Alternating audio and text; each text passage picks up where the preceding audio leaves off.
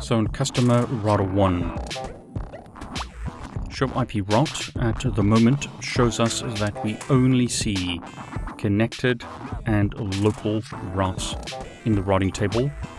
So IP route, default route looks like this. Next hop is going to be 8810.1.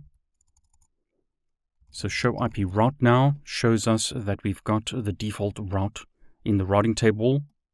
We now need to ping the Google DNS server, which is 8844. So ping 8844.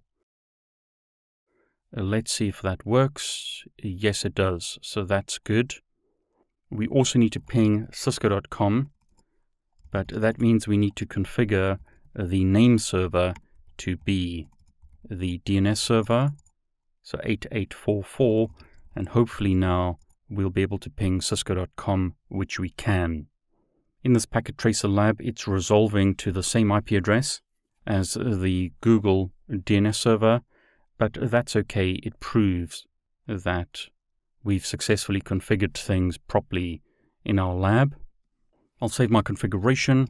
Again, for the exam, you're going to want to use copy running config startup config. For the real world, we'll use this command because it's a lot shorter.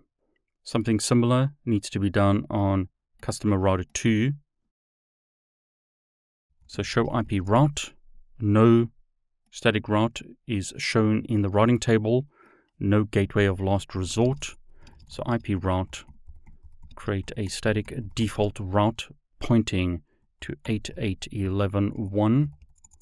So show IP route again. Notice the gateway of last resort has been configured.